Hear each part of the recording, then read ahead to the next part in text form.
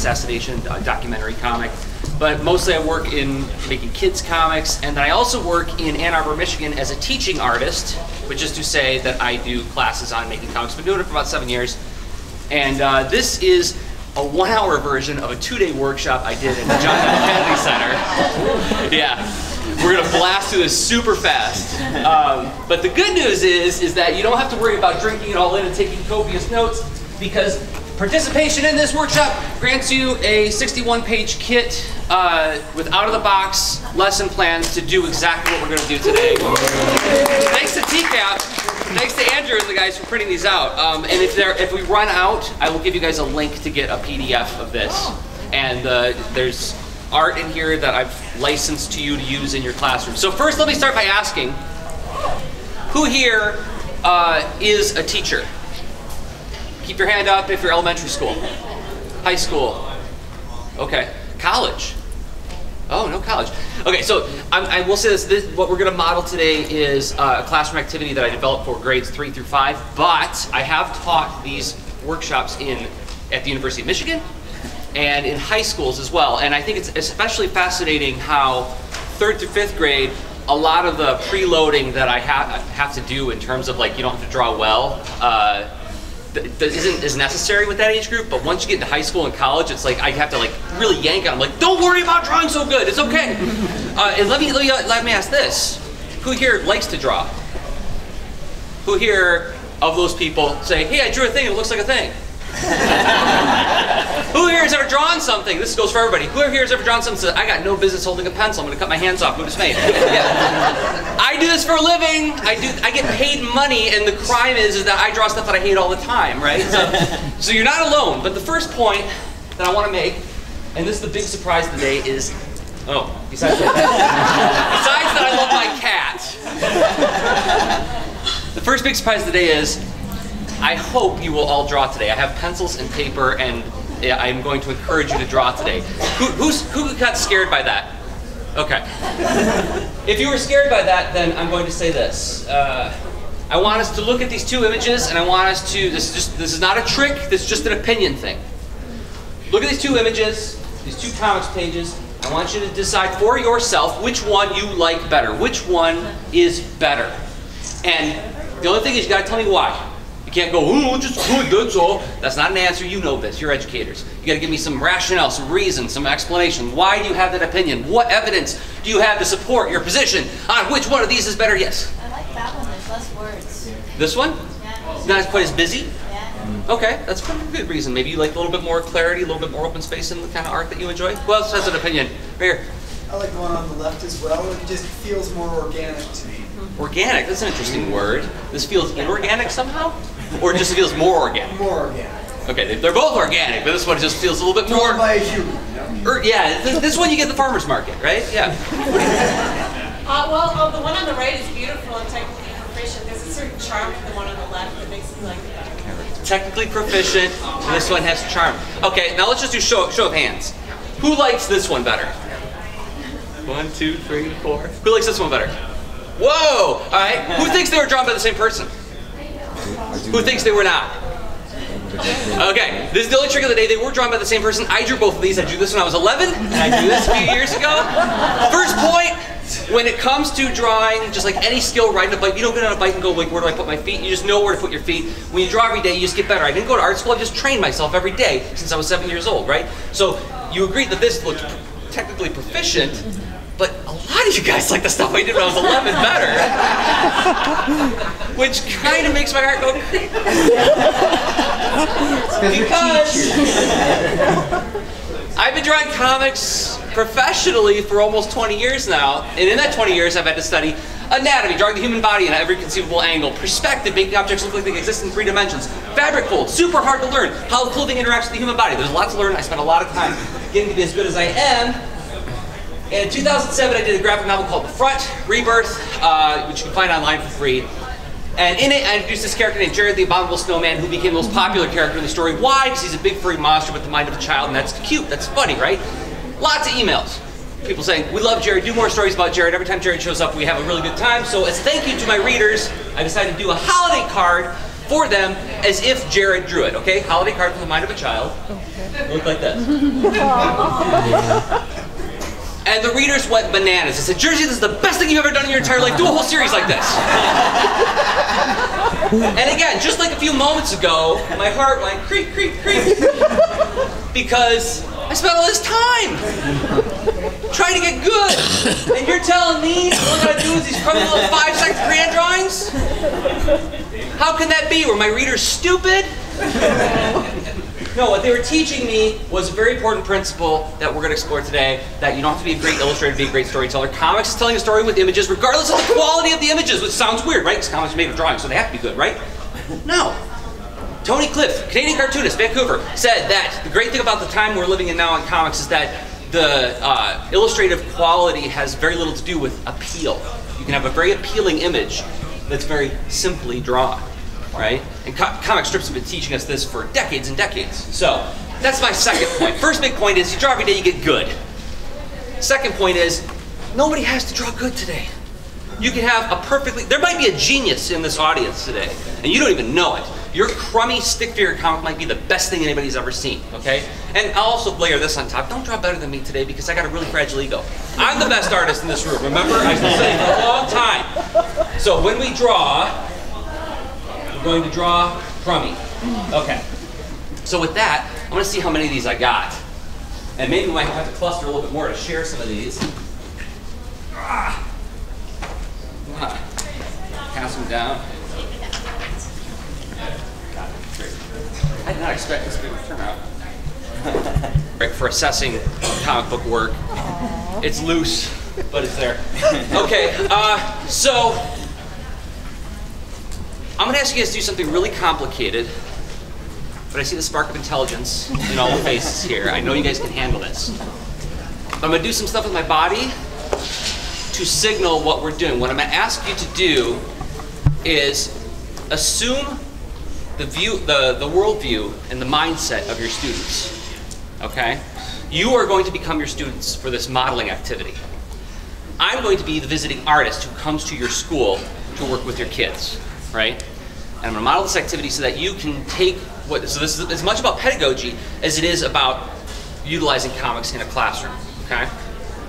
And I'm going to walk through one of my workshops I do with kids. You guys are going to interact with me as if you're your children, but you're simultaneously going to be listening for the interactions that happen between us as a teacher.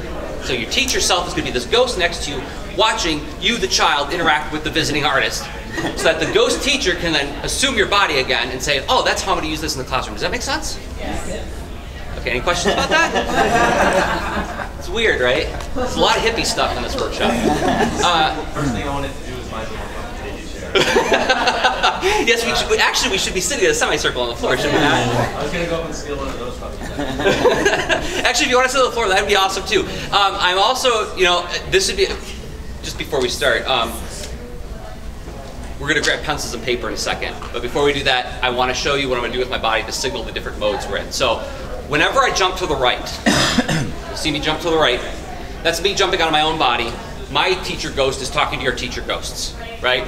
And then I'll jump back into my body to the left, my left, your right, sorry. And then we'll resume the class. So when we find those observable moments that we want to stop and go like, hey, let's look at what we just did. Yes, question? I know where the microphone is kind of loud. You bet. Thank you. I didn't want it to come to this, but because check one. Yeah, I get really excited and loud during this workshop, so I didn't want to disturb the rest of the building. But can you hear me okay now? Yeah, thank you. Okay, great.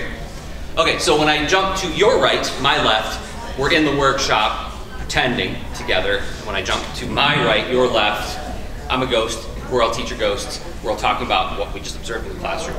So we're going to walk through that together, and then afterwards we're going to brainstorm some ways that we'll use this in our own classrooms. Make sense?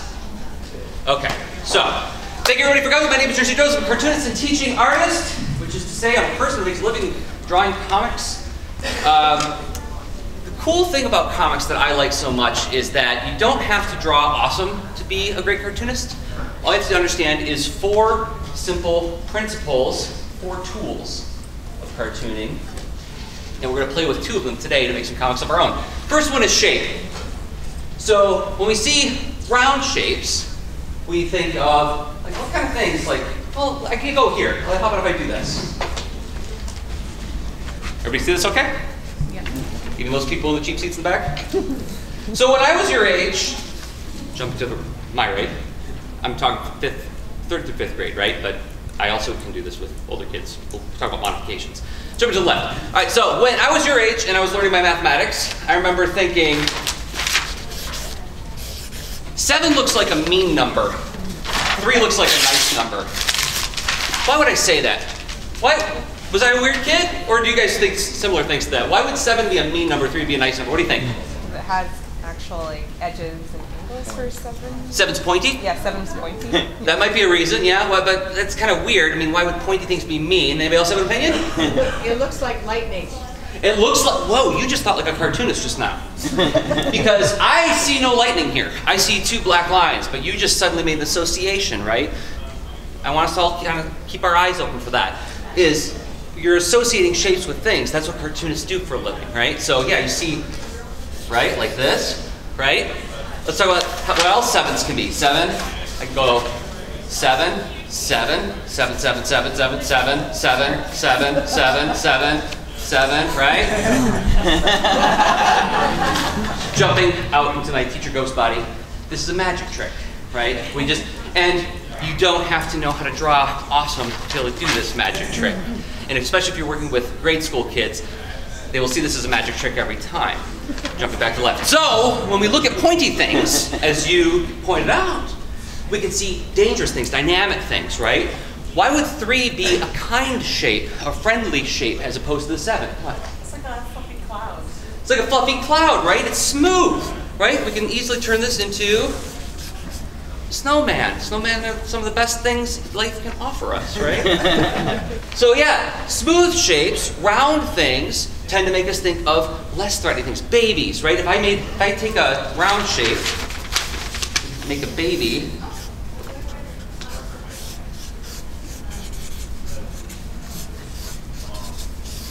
right? But if I made that baby out of pointy shapes, suddenly it becomes very monstrous.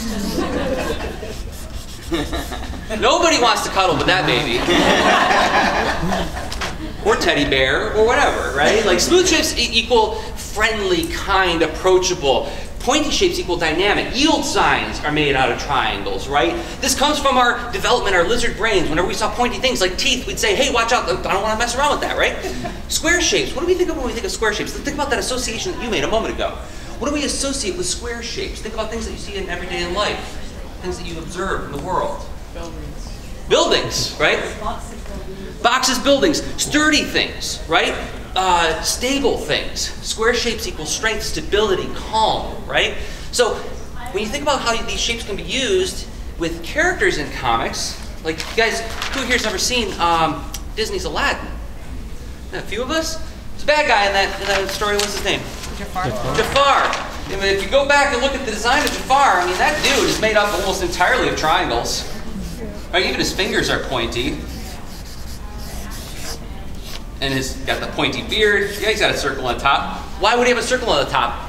Anybody have any guesses why they would have put that there? Make him human. Because think about what we know about the character. He's disguised himself. He's disguised himself. He comes off as a good guy, right? Hey, you can trust me, King. I'm a nice guy. But then there's all these triangles there that the designers put there to say to you, hey, watch out, this guy's kind of dangerous, right? So using shapes is one of the primary tools making comics. Doesn't even matter how well you draw, right? Okay, let's talk about size. Size in comics. This is one of the big ones we're going to be playing with today. We've got 2 faces there.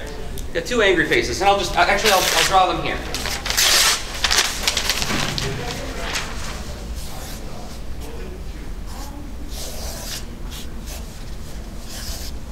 All right, 2 faces. Just a opinion thing. Which one feels angrier to you? Just look at it for a moment. Decide for yourself which one you think is angrier. And I want an opinion. This is not a right or wrong answer. This is not a trick. I'm not going to say, ha, you picked the wrong one. This is me saying to you, which one do you feel is angrier? But you got to tell me why you feel that way. What do you think? The bigger one, because it feels like it's right in your face. It feels like it's right in your face. Again, you're making that association, right? This is, back here, I'll take the mic away. Hey, you kids, get off my lawn, right? But that big one is me coming right up at you. Get off my lawn. You're like, whoa, hey, dude, back off. Why are you screaming at me like that, right? Bigger equals emphasis. Bigger equals important. Bigger equals loud, right? This is a quick experiment. Show me what you do with your body. You don't have to raise your hand. Just show me what you do with your body when you want to tell a secret. What do you do? Jumping to my left, or your left, your all children. Jumping back into the teacher body. What do you do with your body when you tell a secret? Yeah, you get small, right? I don't want to see. I'm passing you a note. Yeah, I don't want the teacher to know. I'll meet you on the playground at 3 o'clock. What do you do with your body when you want to get mom and dad's attention across the store? You get big, right? Oh my gosh, Justin Bieber action figures are on sale for 30% off and I just got to have one or I'm going to die, right? So big equals important, big equals loud. This is another tool of comics. This is why comic panels are different sizes. Jumping out into the teacher ghost body, we just heard Mr. McCloud talk about all this stuff about time. Now we're going to focus on emphasis a little bit too, right? Jumping back into the teacher, into the classroom. So big equals emphasis, small equals less emphasis. That's why comic panels are different sizes. So then we get into a weird area which I'm confident that all these brilliant young minds can comprehend. We're talking about hippie stuff, we're talking about lines. I'm going to draw 2 lines. Which one's a calm line? Just want your opinion? You got to tell the line. Which one's a calm line? What do you think? Straight one. Why would the straight one be calm? It's just a line. It's not doing anything. It's just sitting there. I think water. You're making associations. You associate it with water, right? Jumping out again. A lot of times students will say, it's moving. It's not moving. It's just a line. It's just on paper, right? Jump back into the classroom. So, yeah. So if I take those 2 angry faces again, now I'm going to draw them the same size.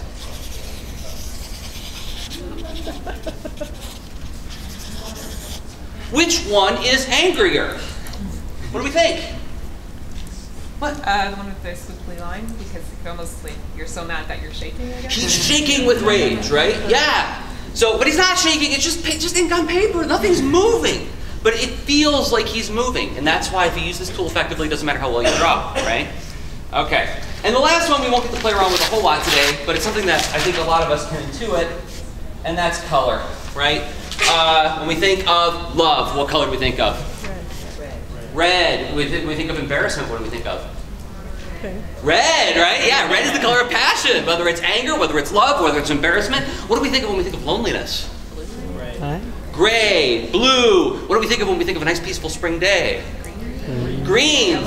Yellows, blues, right? What do we think of when we think of sick? Green. So green can be sick, but green can also be life. So yes, so these different colors we associate with different things as well. But we won't get into that as much, but I just want to put it on the table as a potential tool, jumping out into the ghost form in case you guys have colored pencils in the classroom. Jumping back into the classroom. Okay, so now what we're going to do is we're going to construct a scene together. And we're going to need a couple characters, a location, and then we're going to draw. So first, I need a character that everybody in this room knows. What is a character that everybody in this room should be familiar with? Jumping out into the ghost form again. Think about what your kids are into right now. Jump back into the classroom.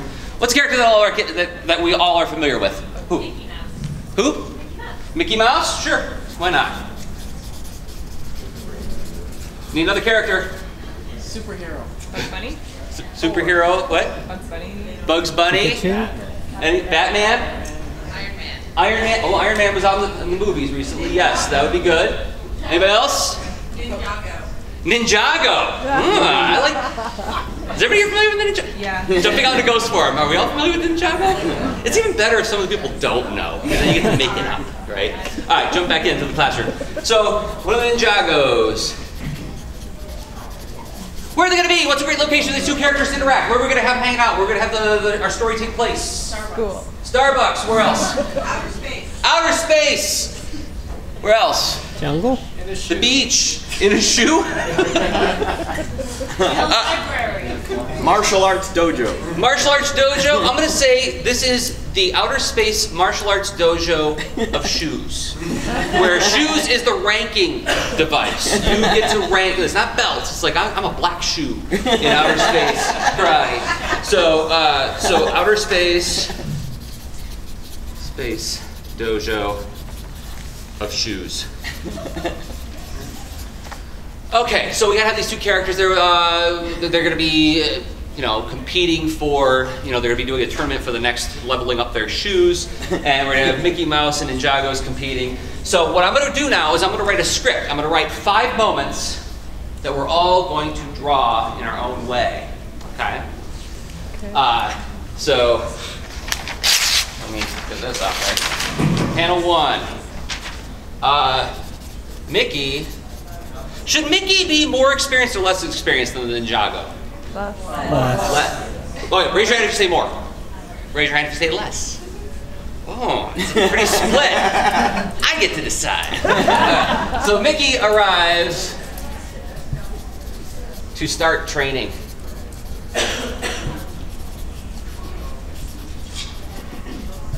At the dojo. The teacher, now not your teacher, mind you, this is a mean teacher, says, you can't train here.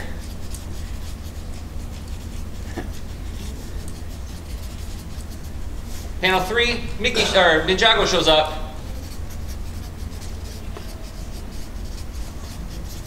And says, that's not the ninja way.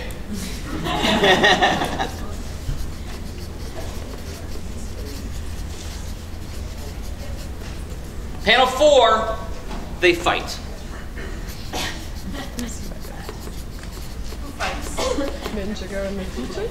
Mickey, the teacher, and the ninja, they all fight. And then 5, Selena Gomez shows up.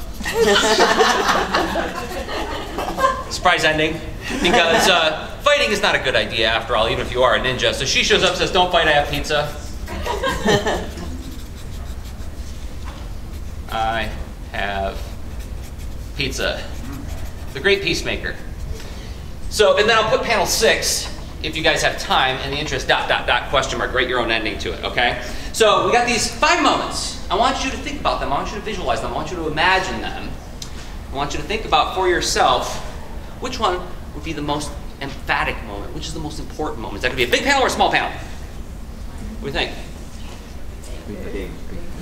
Which moment is good at, like if we take Results of the fight. the results of the fight for you? That could be, yeah.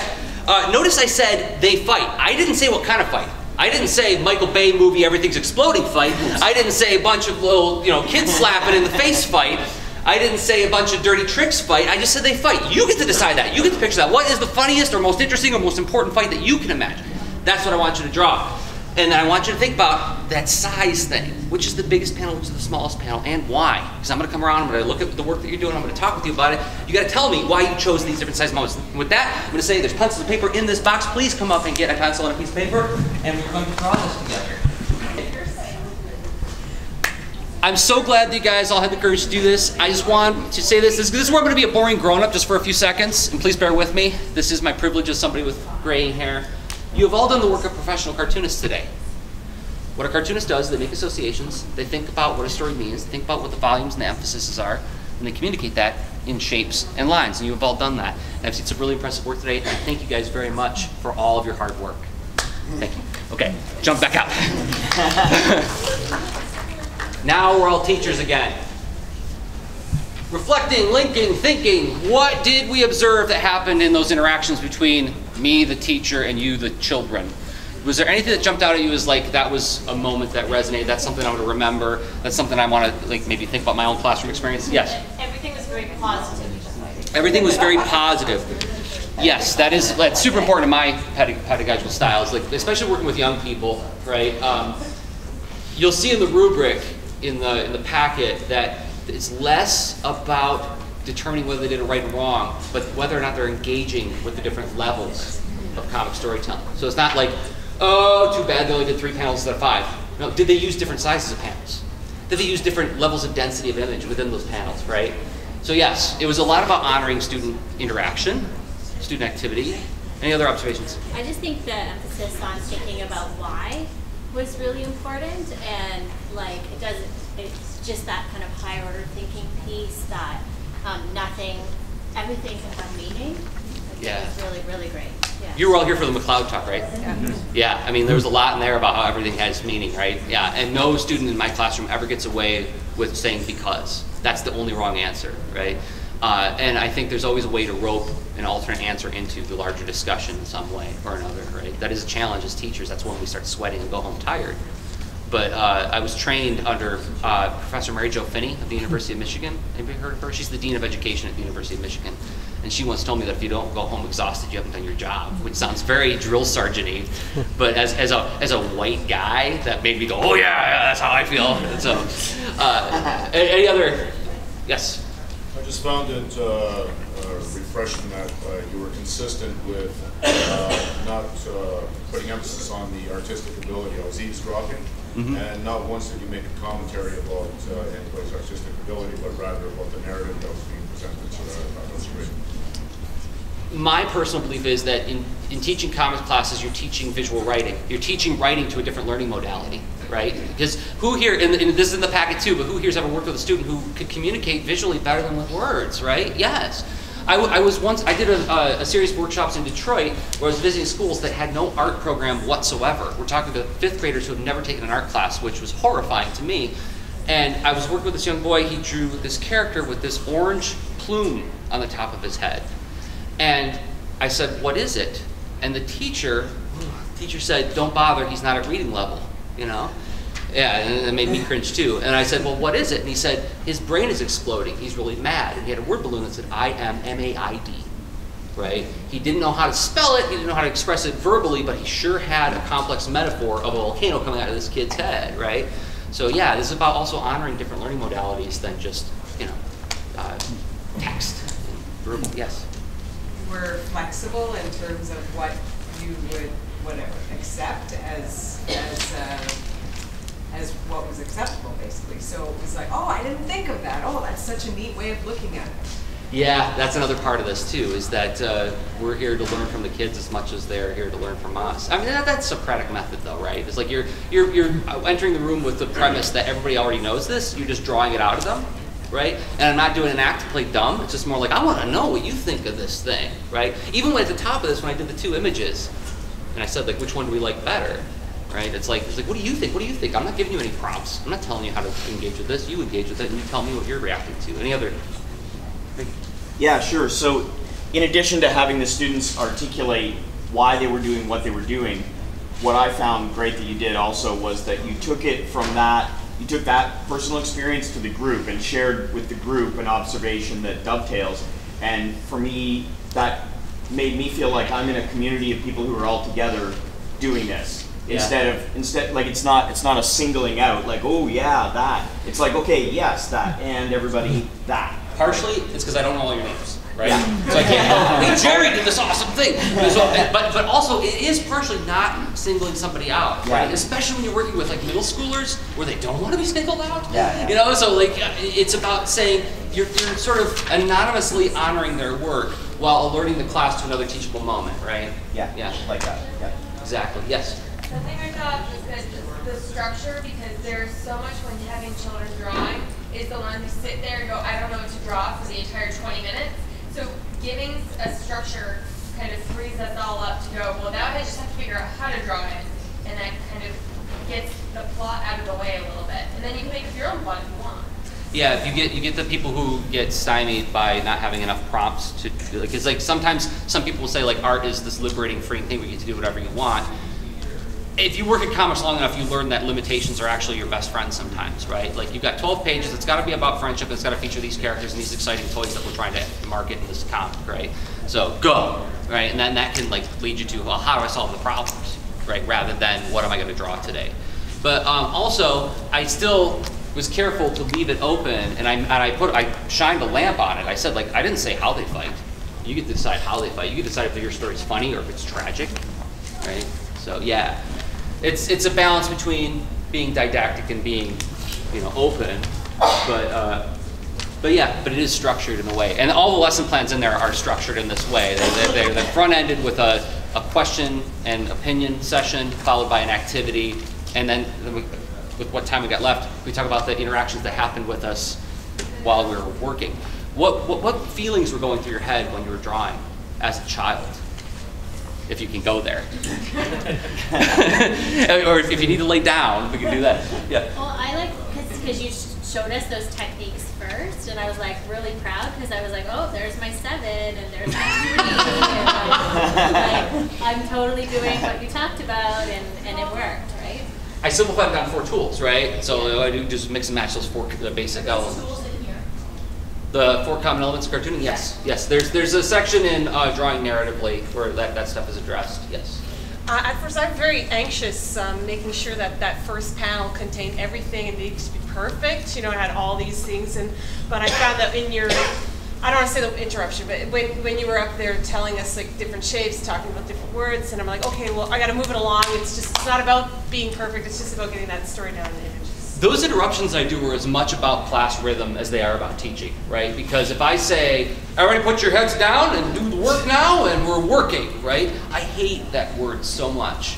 Like this idea that we're doing the work because you're sucking all the joy out of it.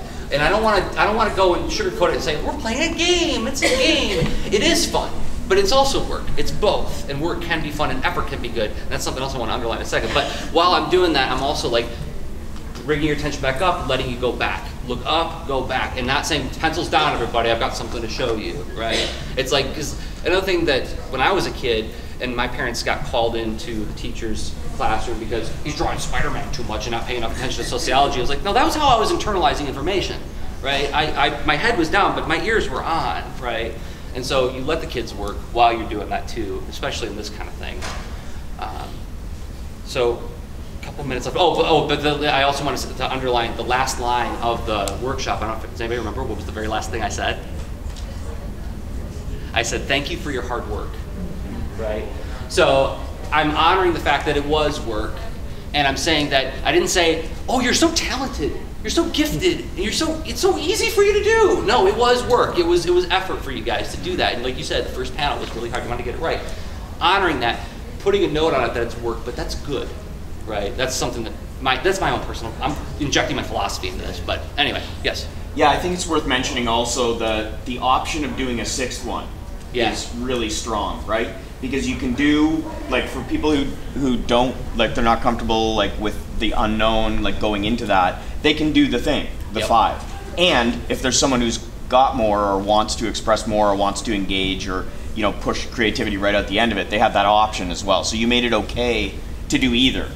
The Selena Gomez thing is a calculated move to get 13-year-old boys and girls to scream at me. And because that's engagement, right? Even if it's rage, it's engagement. And then I put in 6 because that is giving them, okay, so you want to murder her at the end? Yes. You can have a truck run her over to preserve your masculinity, young man. That it's not cool for you to like Justin Bieber or whatever. That's part of that too, but it's about like opening up creativity to them. Yeah, it's saying like if this is too confining, you get to have a crazy cool ending at the end, right? So we got to wrap it? 5 minutes. Okay, we got 5 minutes. Did I draw anything that you feel like you can't draw? I can hold up the sheets. Oh. The baby. Huh? The baby. The baby, maybe? Maybe. You did it upside down. Because I was like this. But I would submit that most of you could do this, right? Most of you, all of you can do this, right? And that baby, I mean, all of you can do this. Yeah. But that baby, I mean, it could be as simple as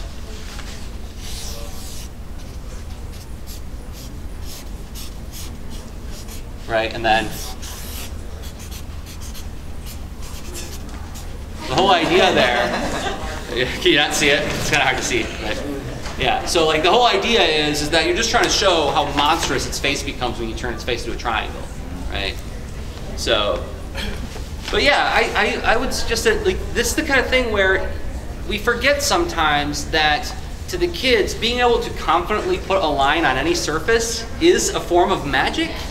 And that's why I lead this workshop with this notion that this is all something you guys can do. You can hire me to come to your school or library and I would gladly come, but you don't need me to do it. You can all do this in your own classroom environment. Does anybody have any, as a last one, does anybody have any ways that they're thinking off the cuff of how they might incorporate this to teach other subjects? What? Drama. Drama, how so? like they could easily do this kinesthetically in like Tableau, that type of thing? I once saw a teacher do this where they were doing this exact workshop, and there's this little boy who it was after lunch, and he was a boy, and he needed to express himself, and he kept interrupting, kept talking, and she had the presence of mind to not say, stop it, I'm working here, listen, pay attention. She said, you know what, you're feeling like you got a lot of energy. Do you want to act out this scene? I'm gonna write the scene. Do you want to act it out for everybody? And okay, everybody in the room. Now, when you get to the point where you think that would make a good panel, everybody yell freeze, right? And so this kid got to have his energy, got to show off. He was still participating in the exercise, right? So it could be used also in the comics class, but yeah, I agree. It definitely, part of the thing we did was, what do you do with your body when you tell a secret, right? Let's act this stuff out. Yes? You can have the kids sketching out historical battles and sequences and whatnot, and that way they can identify who they feel are the good guys and bad guys in history based on the shapes that are up there. Who here feels like they could evaluate a student's book report done in comics form?